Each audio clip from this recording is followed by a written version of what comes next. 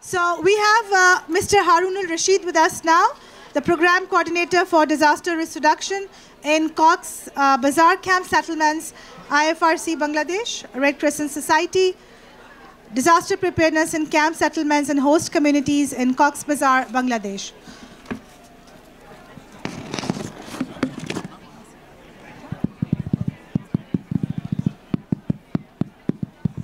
Good morning. Good morning. Seriously? That was loud.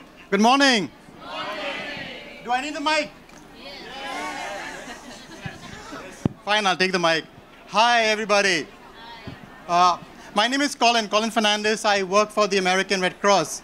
For the next 15 minutes, and the clock is ticking down right in front of me. That's traumatizing. Okay, so for the next 15 minutes, we're going to be talking about one of the themes and the main theme of this conference, inclusion. And we'll be talking about inclusion of the Rohingya refugees in the camps of Cox's Bazar. And from Bangladesh, we got the Bangladesh Red Crescent Society and the government of Bangladesh sharing their experiences, as well as we have got voices from the Rohingya refugees through video. So without much further ado, I would like to introduce and bring up Mr. Huck, the director of the CPP.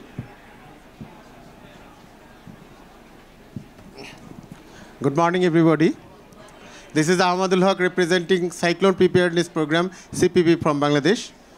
You know, this program is dealing with early warning dissemination in our coastal region, and we are disseminating our early warning messages to around 20 million people.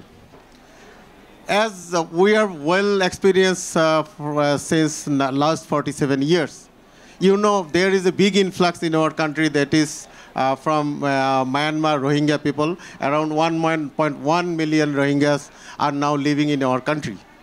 The first concern of our country was to make food, shelter, and other issues. Then after some time, our government and other stakeholders and even organizations are very worried about the disaster risk reduction of these million people. And this area was very near to our bay and was in risk of cyclonic storms.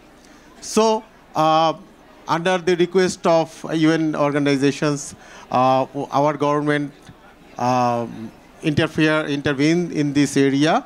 We actually expanded our national disaster risk reduction activities toward the refugee camps. And Bangladesh Red Crescent Society, BDRCS, is supported the full operations there. Our main concern was to include the people who were totally excluded in their home country also. And again, they are displaced. So our concern was to make the excluded people to bring in our national inclusion process and make them aware about the natural hazards and other things and how to respond in natural calamities. And this is our theme was to make the last meter communication.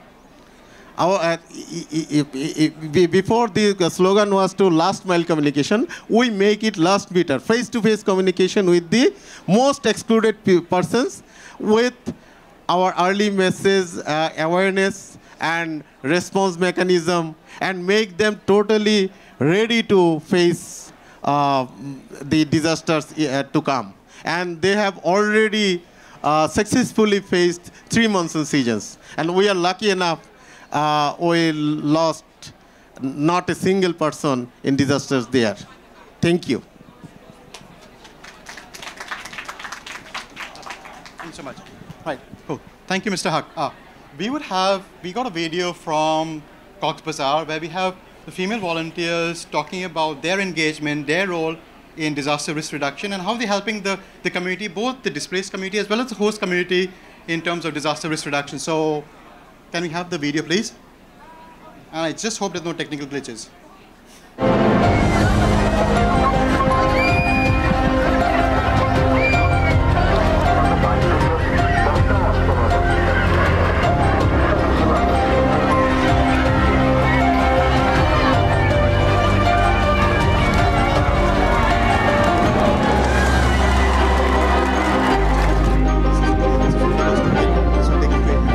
Camp for civil volunteer.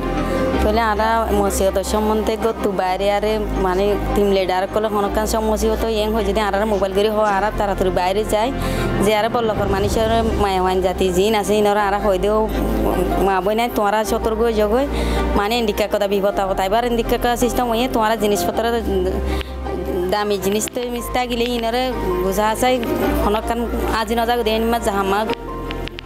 জিনিস থাকিলে মানে গুছাগাছা রাখো N হইয়ারি তার হরি গদ দুয়ার দর করে মজুদ করে বাঁধি রাখো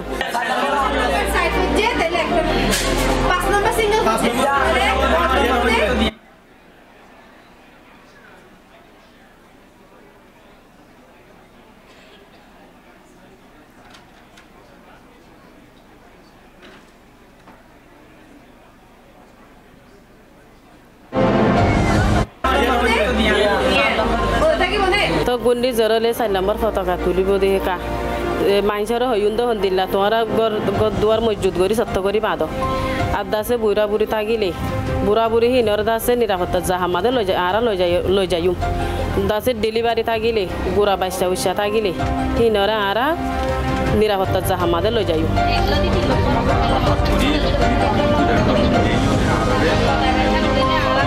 ঘূর্ণিঝড় ওইলে আরা তোয়ারানে সাহায্য উপহার করিব না সাহায্য মদত উপহার করিব না আরা উপস্থিত আছি আরা হন বন্ধ খবর যাই দে এরা হাস গরিব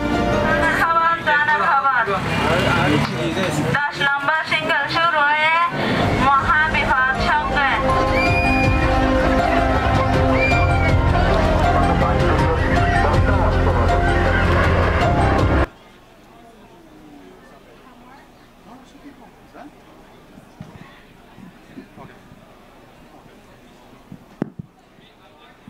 I've never been to a session where there hasn't been a technical glitch. There has to be something happening.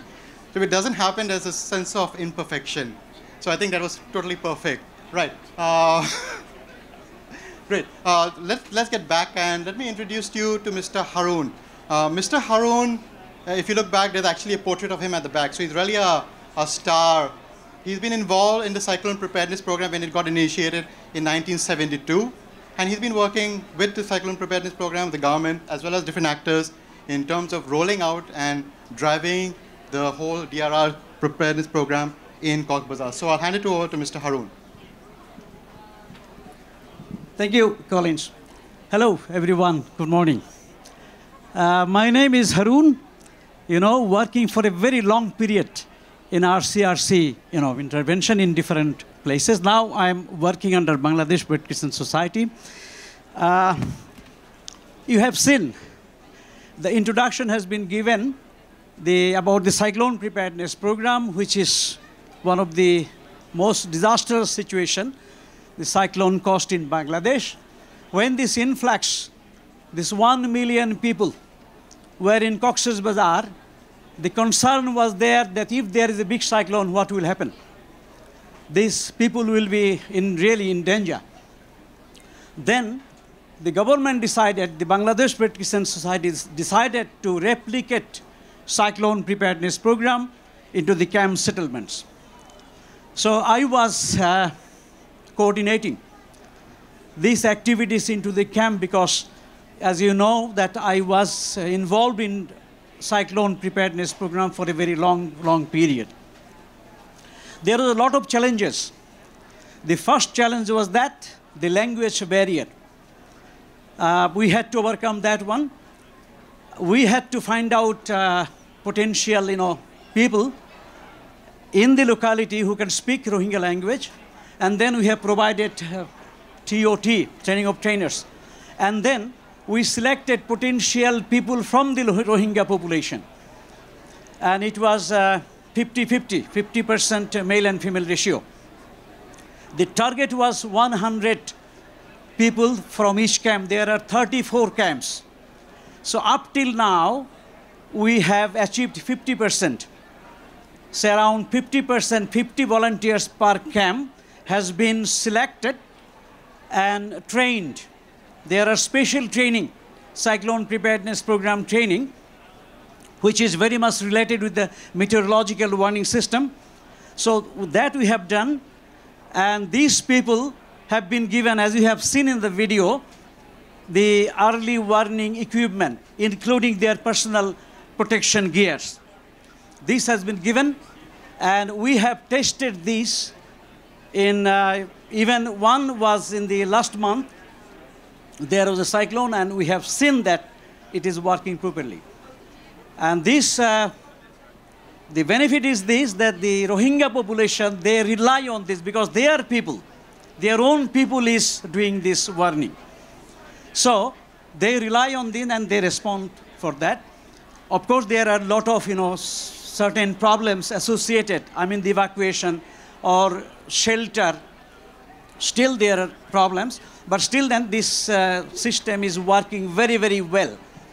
And we are not only giving the cyclone warning, but it is associated with a multi-hazard, kind of a thing.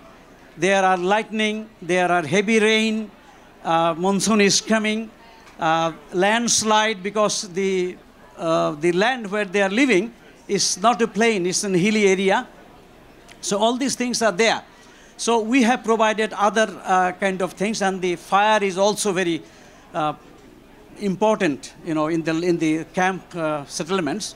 If there is a fire, it can burn many houses. So fire training was also provided, but that training was provided by the fire service and civil defense. Anyway, it's a combined collective efforts, and to me, I am satisfied, because we have to go for a long way to go still, because another 50% volunteer, we need to recruit, we need to train, we need to provide early warning equipment, and everything is being done under the supervision of the Bangladesh Red Crescent Society, as well as, the government. So thank you very much. I think I have just given a glimpses overview of the camp settlement. So if you have any question, I'm happy to answer for that. Any questions? Yes, we have. We have around 3.5 minutes left. We are happy to take a few questions from the floor. If anybody has or reflections, if you've been engaged with the Cox's Bazar initiative out there through any other organization. Yes. Yes, thank you very much, and thank you for the presentation. I have one question. I know, and I'm working for the Swiss Humanitarian Aid, we're financing UNDP, who is doing a big disaster risk reduction program in Cox's Bazar and in the camp areas. How do you work together? How do you collaborate with the Bangladesh Red Crescent? Very good questions. We are not working alone. It is Bangladesh Red Crescent Society, Bangladesh government, and all other partners. The UNDP, there is ECHO, there is IOM, UNHCR. So everybody is collectively, we are implementing this initiative. Okay? Any more questions? I think it's about leaving no one behind, and given the scale of the Cox's Bazar, the issue, and everybody needs to be on board. I mean, the scale of it is so massive. Like getting all partners on board, whether it's local NGOs, INGOs, other civil society groups. We got the BBC, Media Action. We have Translators Without Borders. So everybody's on board to work on this as a collective way. It's a coalition of organizations addressing one issue, and I think that's one of the highlights of the Cox's Bazar issue. Yeah. How many seconds left? 1 minute. Okay. So fine.